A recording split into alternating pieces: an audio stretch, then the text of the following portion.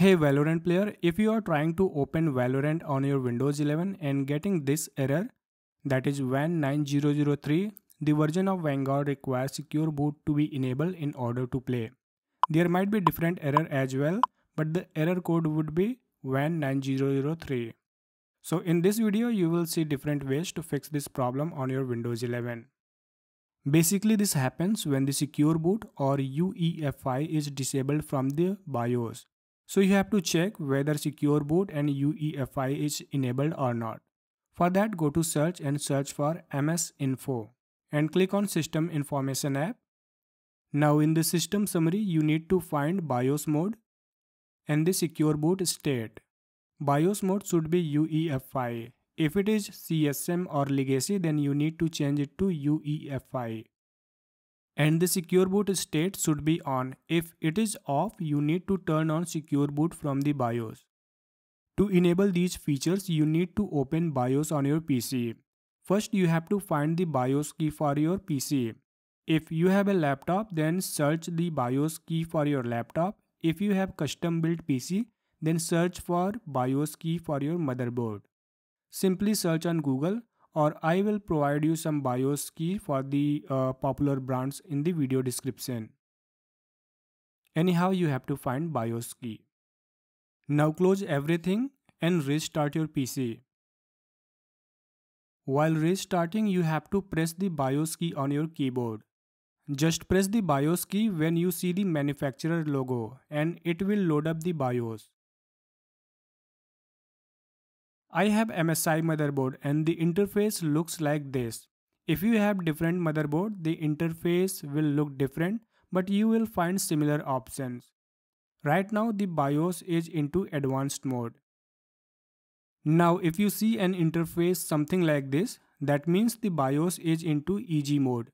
You have to open the advanced mode first. Click on advanced mode or press F7 on your keyboard to open the advanced BIOS mode. Now click on settings and you will get some options. Then go to advanced option and then Windows OS configuration. Open this option and you will find the BIOS mode.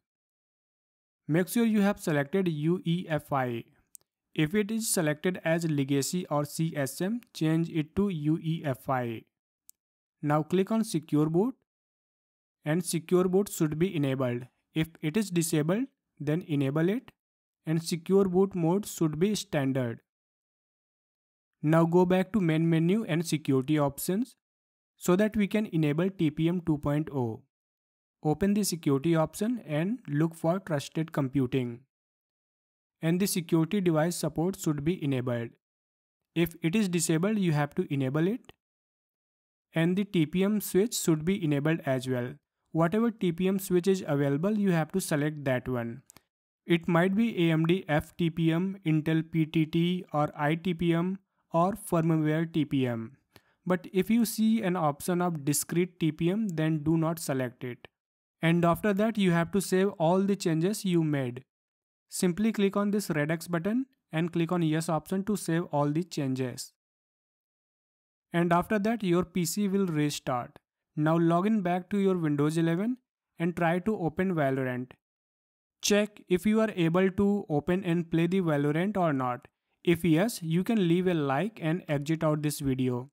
If not, you need to open the MS Info again and check if the Secure Boot state is enabled or not. Whether it is enabled or not, you need to open the BIOS menu again and come back to this page. And go to Advanced option and Windows OS configuration, Secure Boot. Now first you need to disable the Secure Boot. Select the disabled option and Secure Boot mode, select custom option. Now again click on Secure Boot mode and select the standard option. Now it will ask you to install factory default keys. Press yes option and reset without saving, no option. And enable the Secure Boot. Now while doing these things, you might get another error, that is system is in setup mode. I have a dedicated video to fix that error. You can watch that video somewhere in this card. Anyway, After changing the secure boot mode and enabling secure boot, you have to exit out and save all the changes. And then your PC will restart. Once logged into Windows 11, let's open the system information again. And BIOS mode is UEFI and secure boot state is enabled now. It is turned on. Let's try to open Valorant. And you can see that I am able to open Valorant and I am able to play the Valorant without any error.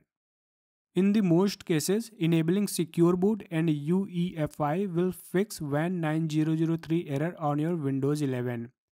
By any chance, if you are still unable to open Valorant on your Windows 11, then you can try the Compatibility Mode. First, you need to locate the shortcut of Valorant. If it is on your desktop, then good. If not, search for Valorant and open File Location. Or right click, then open File Location.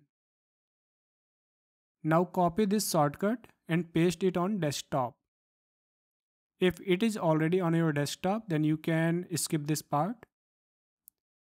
Copy and paste to the desktop.